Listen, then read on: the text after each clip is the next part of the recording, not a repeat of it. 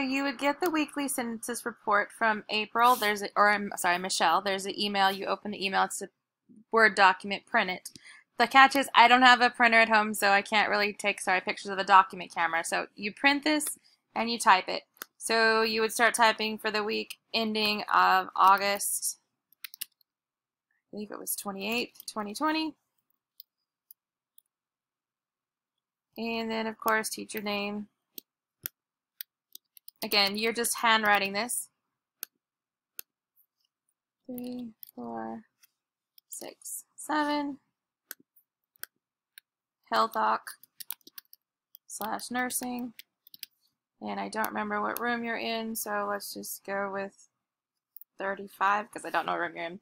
So again, for the class period, you said third period was at 32, and fourth period was at 32, and sixth period was at 33.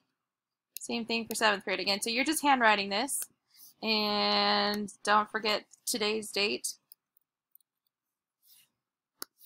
And sign and turn. Now the catch is, I believe it has to be turned on Friday of that week. So I don't know if they'll still let you turn in last week's or not. You'll need to check on that.